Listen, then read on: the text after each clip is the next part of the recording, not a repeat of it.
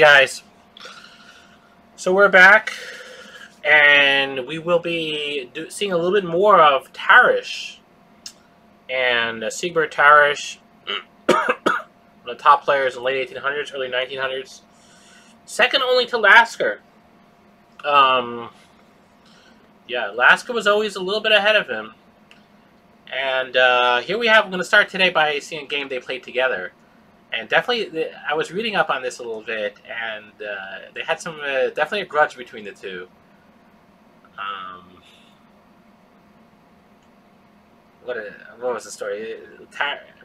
They saw each other before the World Championship match. They played a World Championship match, and this was one of the games we're going to see. And before the match, Tarrasch said to Lasker, "I have only 3 words for you: check and mate." Check and mate. yeah, it's they weren't the best of friends. And here we're gonna see.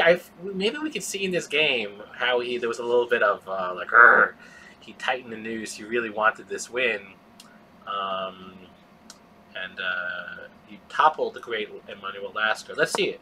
E4. E4 light brick. E5, Lasker responds. So again, Tarrasch is white, Lasker is black, and Lasker responds with E5, normal. Tickling the dark squares a little bit. Knight C6, defending the dark. Bishop E5, the Roy Lopez, and again, in some cases you might just take, attacking the knight, which in turn protects the pawn. If we were to take the knight, the color money would be that we would lose light, but gain dark. Always the 2 angles, always massaging the various possibilities. Knight F6, tickling the pawn. Okay, light, castles, white castles. And black takes the pawn. D4. D4 is played. And attacking the pawn. This is all the theory. Opening up the center when the king's here in the center. Okay, bishop E7. Queen E2. All right, attacking the knight, attacking the pawn. Knight D6. And here the bishop's under attack. White takes the knight. Takes the knight and takes back towards the center. Fair enough. Well, again, what happens with the color money? What happens? Knight's attacking the bishop. Kind of needs to take. I guess he could have taken other ways, but could have traded in other ways. But he takes the knight, doubling black's pawns. But again, color money situation. White loses light, invests 500 light, again, because he's giving 1,000 light for 500, 500.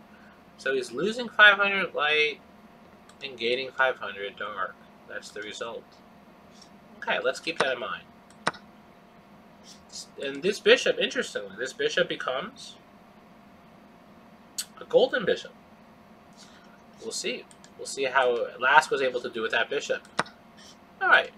Tarrasch takes back with a pawn. Again, white's up on dark, and he's already attacking using the pawn. Attacking on the dark. Okay, knight b7. Now, by the way, interestingly enough, when we're ahead on dark, that means the pieces, we have more color money pieces. If but since we're ahead on dark, we're behind on light. If white had a chance to put his pawn back to light, he might do it. He might. Again, because classically, you're going to want, you press the stronger color with pieces, and rebuild the weaker color with pawns. Let's see that. So again, he might put pawns on light. Let's keep in mind, E5 isn't bad though. Certainly pretty good. A wedge here. Knight C3, more space. Castle, Rook E1, just building up, improving. Great approach to really any position. Say colors and this and that. This is all good. A lot of color ideas and how to use the colors, all great. But this is the brute tactics important to do. And from every position, super, super common. It really implies every position is find the worst piece and improve it. Rook e1, quiet and patient move, improving one of the worst pieces. Next, he'll get the rook and bishop out. For knight c5, we're trying to get that knight e6. When we talked about the knight e6 or d6, all the great Russian masters, Petrosian, Spassky, Karpov, were masters of these four squares, getting the knight here. They just use them to perfection. Here we are. Knight d4, knight David 4, trying to tickle into f5. On f5. On f5. What color is it hitting? Dark. Not a coincidence. Not a coincidence. Okay. Knight e6. Interesting. Son trying to trade. He says, you know what? We'll trade on my terms. Take. Take. Knight f5 was interesting too, but this knight is really strong, so I think white felt that, hey, it's a fair trade. It's okay. Bishop e3. Knight takes, it trades, bishop takes. Again, black does have the bishop pair. We saw a bunch of bishop pair ideas with Steinitz. Now we're seeing here white's going to try to outplay him using the knight versus the bishop pair. This bishop is a golden bishop, but it's stuck. And white is ahead on what color? Remember, what color is white ahead on? Dark. Example, d5 would be a terrible move. It weakens the dark. And knight a4, and we would trade the bishops, and the knight would be huge, settling on dark. What would be a good move is d6, or c5 first, even c5. Pawn on dark, getting the bishop active on light, but also rebuilding dark. They go hand in hand. Harmony lets the pieces breathe well and enjoy themselves. Bishop e3, d5. Now d5! Notice how we said d5 no good, but only if no c5 because the dark. First dark, then d5. So again, one little twist will make a big difference. d5. And now white does take en passant, and the bishop takes back. I think if the pawn takes, there was problems, right? The bishop takes, and the queen would take. Again, what color? Dark. Not a coincidence. So takes with the bishop. These pawns are on dark. In a way, they're rebuilding the dark. In another sense, they're weaknesses, they're bugs. Fodder for opportunities for the white pieces. So, is it a brick or a bug? Is it a weakness or is it good or bad? That's what chess is about. Proving that your pawns, for example, here are bricks. Black is trying to prove that they're bricks. And white is trying to prove that they are bugs, that they are weaknesses. Knight e4. Trying to tickle the dark. Bishop e7 to say, you know what? Be my guest. And showing off the light. By the way, knight takes c5. Interesting example here where the tactics, the colors merge. And then we win on dark, to win the pawn. But then queen g5. And then black wins. So it's kind of using the light energy. Again, black has pieces too. And the bishop pair should not be disrespected. White says, you know what? I respect your bishop pair. Let me take your dark bishop. Well, what happens now? It's interesting. White was already ahead 500 dark.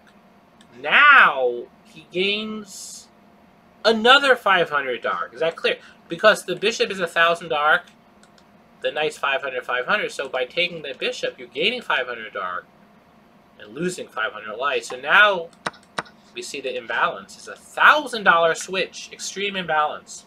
We haven't had any of these yet, I believe, and this is a $1,000 imbalance. And when it's a $1,000 swing, white's way ahead on dark, black's way ahead on light. For example, here, that's hardcore. That's pretty hardcore, and that's bishop opposite colors, and that's it's a lot. It's gonna get violent, strategically violent or tactically violent. Let's see, c4, pawns on light. What he's trying to do is rebuild. Pawns on light, rebuilding. Rebuilding light, rebuilding mini bishop. Rebuilding light. Okay, queen f6, the queen acts as. What is he using the queen for now as? A dark bishop. Light and dark. Okay. Rook d1, improving the worst piece. Trying to prove that this pawn is a bug, a backwards pawn in an open file. Which is usually can be a weakness, and here is no different. Particularly since white has way more dark money. Alright, let's see it. Rook e8. What will white try? What will black's plan be trying? Maybe he hit the pawn at some point. Maybe he hit g2. G2 is light. Let's see that play out. Queen g4. The queen acts as light bishop. Trying to target g7. If queen takes, oh, he can't take, right? He can't, because if queen takes, then rook b1. It's very interesting. Rook b1.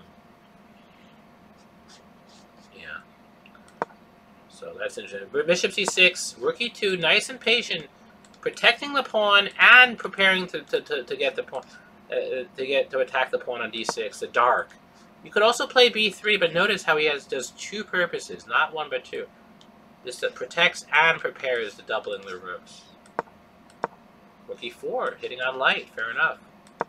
Queen g3 tickling this, and if rook takes, you just lose two. There's too much problems. Rook takes d6. Queen e6 attacks that pawn. Queen e6 has another big threat. It's actually fun. I'm going to pause the video here. What is black's threat with queen e6 and extra credit? Look as well, please, for what the color dynamics. This is kind of cool. And to explain, now you're the teacher, explain to the student how you would know to look out for black's threat at queen e6. And the answer is rook g4, hitting on g2 and winning on the spot.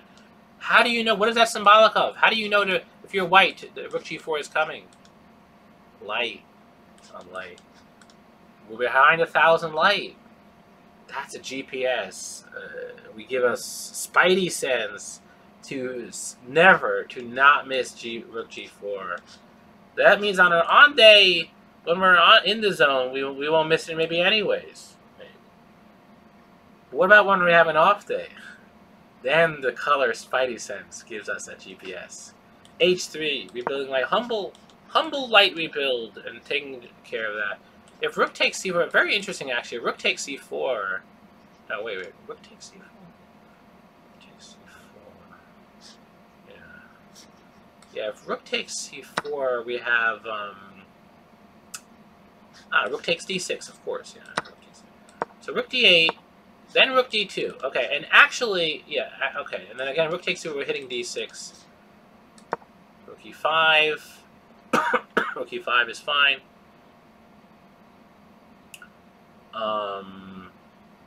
This is a nice move. This is a beautiful move here. It's not easy. But again, using the color ideas, white should be looking for colors. d6 is one for dark.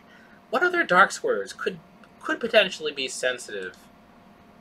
So interesting. And take a moment here, pause the video, and try to see what you come up with. And the answer is bishop h6. Incredible. Tickling the dark. If queen takes, you can't take with a queen because queen takes rook. Back rank mate. And it's pinned. Okay. So this is really nice. And if g6, then there's just so many issues on the dark squares, long-term issues. White should be massive advantage. b3. And little by little, he'll just tickle the d6 pawn, and the king is so weak because he's 1,000 ahead on dark, and his all weaknesses on dark. Bishop h6. It's possible to find a move from pure tactics. Take a long time to look. We might find it, but you know what? Knowing that we're ahead on dark, thinking of the color ideas will be a massive clue. We could find these big moves, And again, I'm going to push you guys to this. You guys, all the students, to whenever you have a golden bishop, certainly when you're ahead 1,000 of a color, that's huge. You must at every juncture look. My color. What can I do with my color? Be like wild thinking, because that's the time to do it. Queen g6. All right, fair enough. And he's protecting the pawn. And you can't. It's actually interesting. You can't take the rook because of g2. Lasker is a tough cookie. He's saying, hey, I got light too. But bishop f4 is angry move, saying, no, I got dark. Seeing Tarrasch getting the upper hand. He takes the pawn eventually. And now the game, he just says, you know what? No monkey business here. Let me trade queens. Trades queens. Tries to win a pawn. He says, you know what? I'm taking the pawn first. And now the thing is, he can't take this pawn because of back rank mate. H5, not a bad idea. Where you just gain it. You have to make Luft anyway, you might as well gain time and try to win some other pawns. Rook d6, and actually black just resigned here. Black just resigned.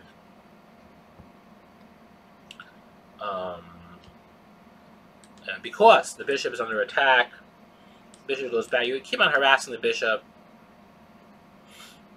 The bishop here, we go here. You actually could trap the bishop. It's kind of cool. You literally trap the bishop. Can't go again. The pawn's on light, symbolic of a little light bishop. Here you go b3. You force him back here, and I believe that you just like take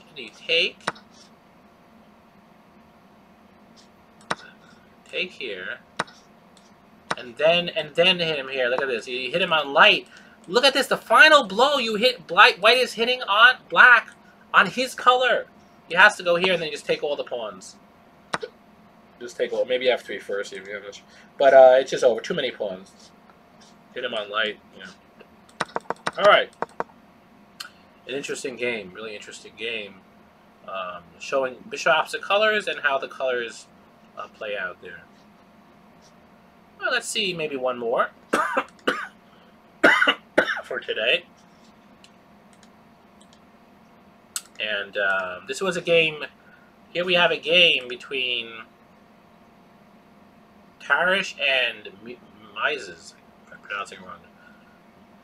Happened in Germany. Mises is a very strong player. d4. e4. There's a French defense. Knight c3. Protecting. He takes. Knight takes in the center. Knight f3. This game was also, we have a golden bishop situation. Really nice. Okay, knight f3, knight f6. Pieces get traded. He says, you know what, I'll trade on my terms. Preparing the bishop. Bishop e7, getting the bishop out. He castles. He takes, no problem. Bishop takes. Knight f6, fair enough. Bishop d3. Now b6. You know, here's the thing about this game, this kind of opening. Black is solid, but this is a bad bishop. So they often play, called the problem bishop. b6 is played. Problem bishop. Get it out. Knight e5. Knight e5 is... Notice, though, how the light squares get weak. And knight e5 tries to jump in. It's a classic game. I remember seeing this years ago. When I was a kid, and it really made an impression. How nothing is simple in chess. How and early on you could pounce. One little mistake, b6, and then already there's issues. Because bishop e7, the problem is that there's a check, and then you can't castle. This doesn't work. Light squares. Just jumping on the light. So easy to play, like, oh, bishop out, and play. No, think of the colors, think of the squares, think of the color. Knight e5. He castles. Knight c6 is played, forking the queen and bishop. Now, at this point, white wants to take the bishop. Would like to. By taking the bishop, he gets the golden bishop. It's pretty good. That being said, when you see a good move, look for an even better move. What's the good in-between move? You pause, please. Look for a nice little tactic possibility for a little more of a squeeze before taking the bishop. Notice the rook is in bad shape. The knight's terrorizing the queen side. How can white infuse a little bit before investing in dark? Gain some light, or get a little light juice. Use the light. And the answer is queen f3. The threat is queen knight takes bishop, threatening to win the rook. Bishop e7 does not work again. You just take the bishop, check, and take the bishop. So bishop d7 is the only move really. Rook was trapped. It's kind of, and now you take it again. Notice. Just because a move gets a good imbalance doesn't mean it's the best move. You might be able to do a preparatory move, an intermezzo, get a little extra, get in a tempo here. So, queen f3. Now you take. This bishop is not that well placed. It would rather be on an open diagonal, fianchetto. And now again, we know we have a golden bishop. 3 steps. First step, know you have it. Step 2, appreciate it. Appreciate it. Think, we dominate the dark. And step 3 is find a way to use it. Here, bishop g5 is certainly a good step. Pinning, very annoying pin. If h6, you just go back. You can't really play g5. It's too open. Rook here. Rook E1. Queen H2. Look at this. White's ahead on dark. Again, by 500, right? By 500. Bishop for a knight, $500 a dark. But looking to hit on light as well. Knight's pin. Black says, you know what? Never mind. I think H6. What was the problem? H6 may have not worked. The problem with H6, you just take and it's just over. It doesn't work. Queen gets in and there's rook. There's no way to defend. If the knight moves, you get mated. This is a good pattern to remember. All right. So, all right. Queen D6 says, you know what? You could take the knight and then take the pawn. Looks good, right? And it is good. But look at this better. It takes. It doesn't take the pawn. He wants the mate. Because take the pawn, the king runs away, and the game goes on. I remember this made a big impression on me, this move. And guys, if you want to pause here, White has a lot of light. How does he inject a little dark juice and try to mate the king? Take a moment. And the answer is Queen H6. Looking to take and then mate. Again, the old pattern, bishop take, check, mate. Okay. Queen Axe has a dark bishop. Only one way to the good harmony. Dark bishop, dark energy. F5. Now the rook comes in and tries to mate him again. It's overwhelming. It goes queen takes. And now the final blow. The queen is helping on dark. The final blow is really funny. It's so delicate, so delicate. And if you want to pause here, it's very satisfying. I would take a pause and really try to think it through and see what White could do. It's sometimes the quietest of quiet moves can do the job, especially Black's positions hang on a thread. And the answer is pawn to C3. Final dark brick. If the queen moves anywhere besides the diagonal, you check and mate. And there's no squares. The rook is helping on dark, queen's on dark. If you go here, you lose the queen. And if you go here, it's funny, now there's no escape route for the king. Now one can say there's a tactic, it just wins, but it's symbolic of dark. Symbolic. White invested in dark, and the finish was dark. Outplaying him on the dark squares. So, nice little games. This game, particularly fancy game.